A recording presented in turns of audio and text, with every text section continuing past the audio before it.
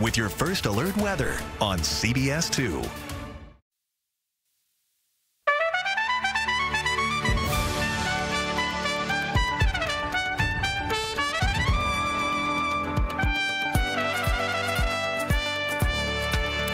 Welcome back to CBS Mornings. I'm Gayle King. Coming up at this hour, new revelations about what happened on January 6th from a former investigator for the House Select Committee.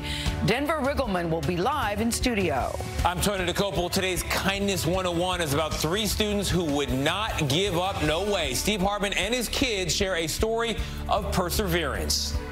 I'm Nate Burleson. A supermodel Iman is here to talk about her new docuseries on black models. The word icon gets thrown around a lot, but she is just that. She is exactly that, with a capital I. But first, here's today's eye-opener at 8.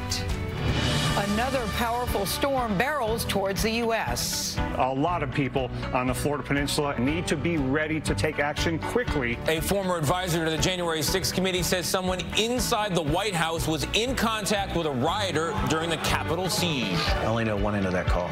I don't know the White House end. Italy appears set to have its first female prime minister, who will be part of its most right-wing government since World War II.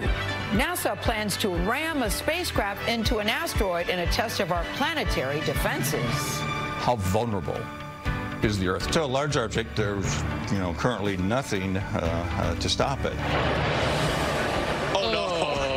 Tragedy strikes. That is an American tragedy. I can still eat it. And cameras were rolling when a boy dropped his ice cream at a baseball game, and Dad seemed to think it was okay. It's not that bad. Oh no! It really isn't. Hey, wait! Now Dad's gonna wipe it off.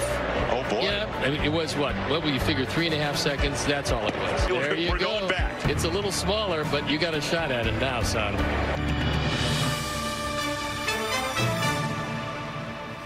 I think it's fine. 100% agree. It's not broken. First of all, it's a long walk to concessions, and that ice cream probably costs $22. Yeah, I was going to say, plus tax. Better dust that off. 5-second rule, son. Sure. And I do believe in the 5-second rule, too. We approve. Yes, we do. Go Dad. We want to get to a major interview off the top here at our 8 o'clock hour. Major revelations from a former advisor to the January 6th investigation regarding the Trump White House and what was going on inside there. Former Republican Congressman Denver Riggleman served on the January 6th committee as a technical advisor for 8 months until he left in April of this year.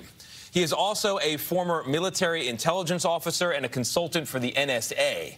And he lays all this out in a new book. It's called The Breach, The Untold Story of the Investigation into January 6th. It's an inside account of his time working with the committee.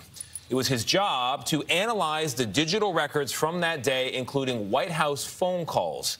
In an interview with Bill Whitaker last night for 60 Minutes, Riggleman claims that the White House switchboard connected to a rioter's phone during the riots on January 6th. Take a listen. Did it hit you at one point that this is way bigger than it appeared in the beginning? Absolutely. Do you get a real aha moment